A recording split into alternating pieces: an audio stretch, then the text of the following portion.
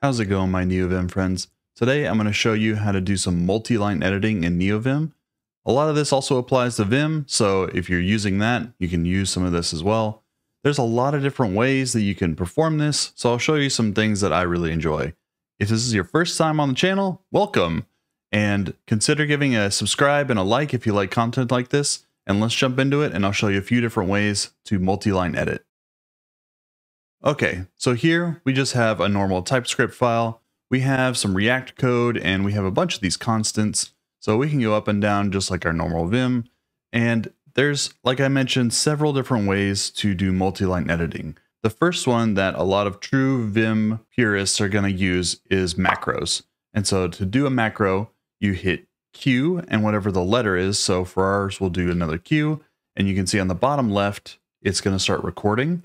So if I wanted to change all these constants to let, then I can do a CIW, change it to let, hit escape, go down, and then I want to end the macro. So to do that, I hit Q again. And so I can go down to this next line and I can do 3 at Q and it'll apply those 3 down and it works.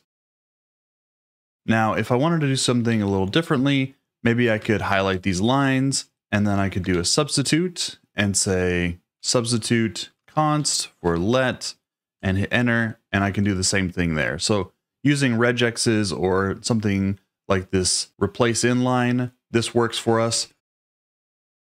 With me, I came from IntelliJ and doing a lot of the Control-G magic where I could just select words. And so there's a plugin called Vim Visual Multi. And that is going to let you do some nice things where you can hit Control-in. And from here, you can just select all these different words, hit C, and you can see I have multiple cursors here. And so now I could do let, hit escape, and this is going to put me back into normal mode. You can see I actually have these cursors still, so I could keep going. I could do change inner word on these, do some other modifications, hit escape, change these words, set ASDF, and keep going like that. And then hitting escape again will finally get me out of it. So really powerful stuff, lets me do all kind of manipulations. Now we've seen the happy path. Let's say I wanted to select only a few of these consts. So if I wanted to select this first one, but not the second one, then I can hit Q and that will skip it. And so I can change this, hit let, and then I'm good to go. So let's say that I selected these two, skipped it, and then went this far, but I realized I don't want that third one.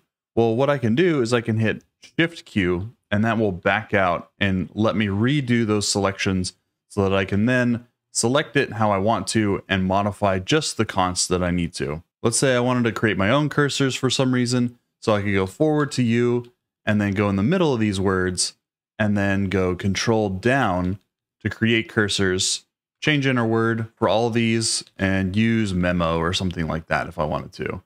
And you can see that now I can create my own cursors, I can manipulate as I want to, and this is really handy for doing fast edits and not have to worry about what regex that you're actually going to be using. As we've been talking, you probably noticed that all the normal Vim commands work, and so I can do insert, append for modifying and editing.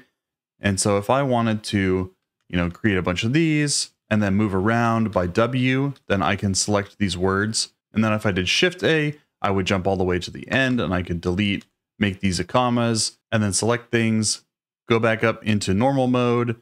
And let's say I wanted to bring these into a line. I can do this, and this is really handy to modify multiple arrays of elements. So like, especially in languages where you want to do a little bit of formatting, or you want to convert something from an array that's on one line into a multi-line array or into objects, this is really handy to use. If you like videos like this, hit like and subscribe, and I'll see you in the next one. Thanks.